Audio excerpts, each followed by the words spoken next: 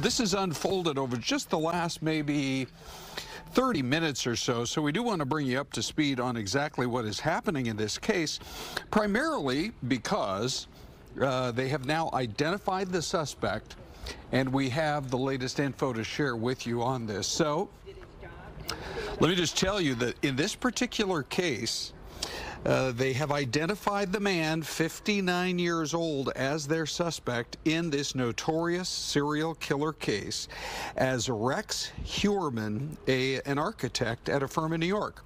We do have some of the live pictures where we've been watching crime scene investigators. The man who lives at this home was arrested last night. Now, he's a married man. He is 59 years old. And this case stretches back to 2010 and 2011. Neighbors around the property that's been swarmed by police have been speaking to reporters. One called the guy, quote, the neighborhood creep, but another telling Fox News, quote, it's very shocking and scary for this to happen so close to home. The Suffolk County Executive, Steve Ballone, says law enforcement never gave up working on this case. There were people who talked about this case never getting to this point, never getting to this resolution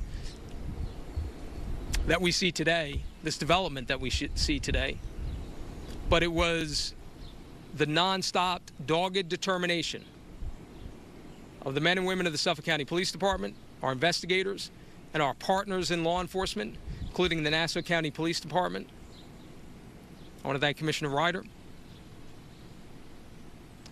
All of that work never stopped.